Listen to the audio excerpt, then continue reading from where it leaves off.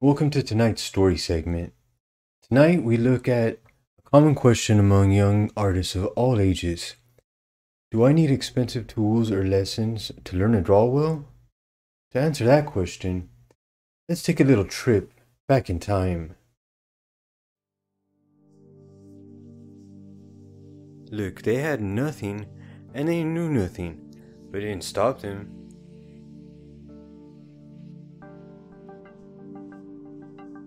They knew some things, but were still using rocks and stuff straight from the ground.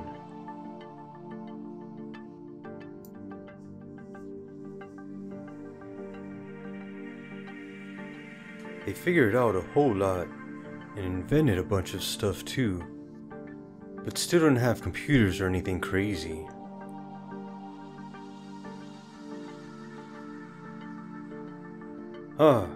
The beginning of the end.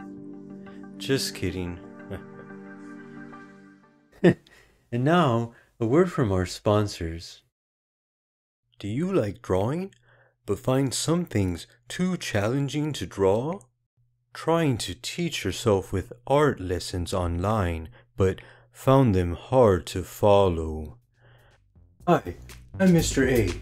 Today I'm going to tell you about some cool new tools you can use to make better drawings today. Having a hard time seeing angles clearly?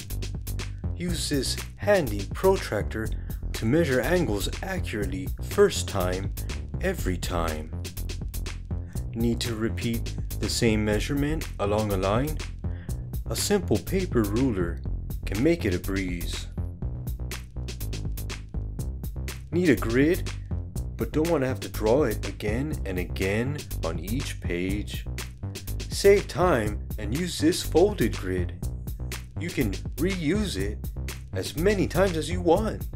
This great set of drawing tools, guaranteed to improve your drawings, can be had for only 5 sheets of paper. That's right, just a handful of paper, and you too can start making awesome drawings. To start drawing better and not harder, call 1-800-GET-GOOD. When you call today, we'll include a special duct tape protractor compass as a free gift. Again, call 1-800-GET-GOOD. You must be sick of the BS to call. Now let's wrap this up with a look at what artists have used in more recent times.